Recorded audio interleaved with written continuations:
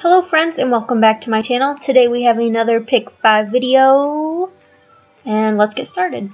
Number 1 on my list is my new Tim Holtz Distress paint in Broken China, very pretty blue color. Number 2 is my American Crafts Rub-Ons Mini Marks, and I think they're party themed, So those are just white rub-ons. Third on the list is this Folk Art Home Decor Stencil Set. So there's 3 stencils in this pack and I'll use 1. Fourth on the list is this My Mind's Eye sticker sheet that I got in the mail. And fifth is the Sea Glass Craftsmith 12x12 paper pad from Michaels that I got. It's so beautiful. Now let's get into the layout.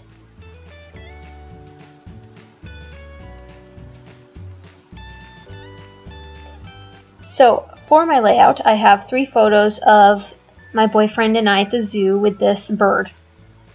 Now there's one section at the zoo that has, it's called like the rainforest section or something or other, and the birds fly around freely. So there was this bird who was sitting, I didn't even notice him until I already walked by him. And then we had to go back and take photos, but he was just sitting right there on the rail. And I really wanted to do a layout pointing at this bird in all of our photos with him, because I thought he was really cute. I should have named him. But I'm going to be using this stencil and tracing it onto some pattern paper and from the craft stack here. Sorry if you can hear the cars outside. I've explained it before, but I don't have air conditioning and it's 80 degrees, so I need to have the windows open. But I'm going to trace this Moroccan themed shape. I don't know what shape this is. Does anybody know that this shape has a name? It's Moroccan inspired.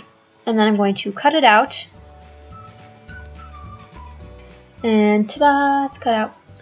I should have cut 2 of these. I think it would have looked nice if I had done 2 of them. 1 in each corner, kind of. But I like the way the one looks. And now I have pulled out a few tabs and tags from my stash. And I'm looking to find an eyelet to fit this little green tag.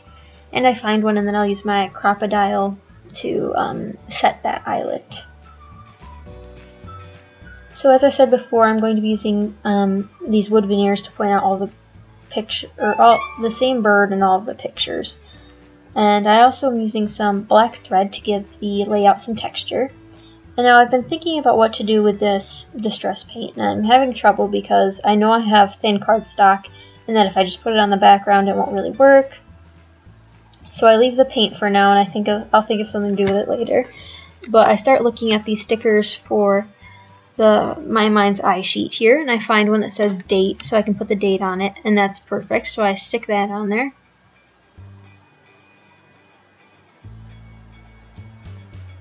So I'm using this rub-on. It's 1 rub-on, but I cut it in half to use in 2 places.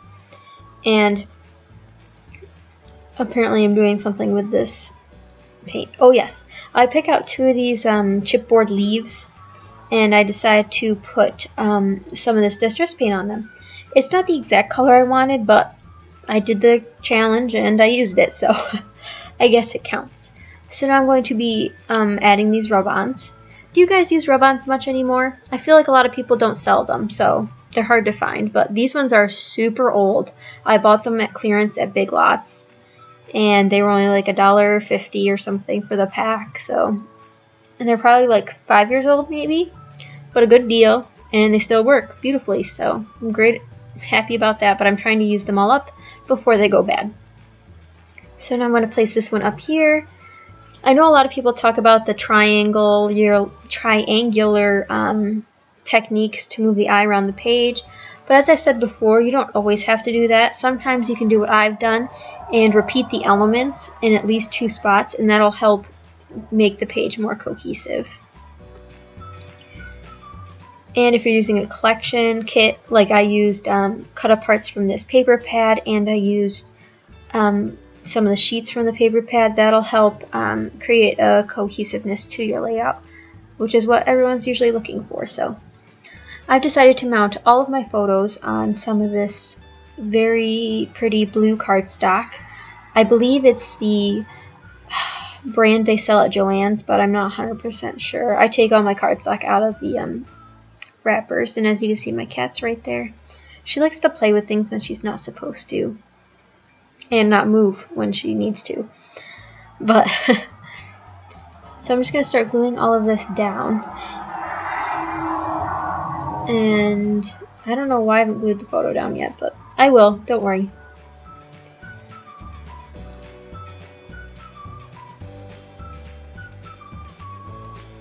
So now all of my photos are mounted, and I'm just trying to align the clusters to where I want them. Now I also glued down some of my photos already, but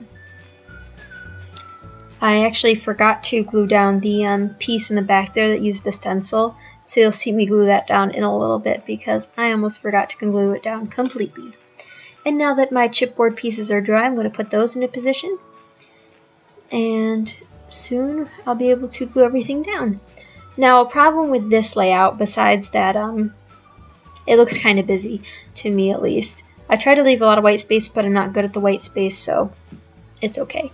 But one of the problems I had with this layout was I didn't have a title. I had a title in mind. I just had no idea what letters I was going to use for it. And it was very hard for me to find letters in my stash that would work. I'm jealous of all you people who have like 50 things of thickers, because I think I have less than 10. And I love thickers. I love dimensional titles, but I have so many stickers, letter stickers, that I can't bear to buy thickers if I have all these letter stickers. So I found some in the end, and they're just one's from Recollections and then another pack from October Afternoon. And it works out, so it doesn't bother me too much, but man, do I love a good thicker. Especially white ones. I feel like I always want white thickers, and I only have one pack, and like all the E's are gone, so they're almost useless because I use a lot of E's.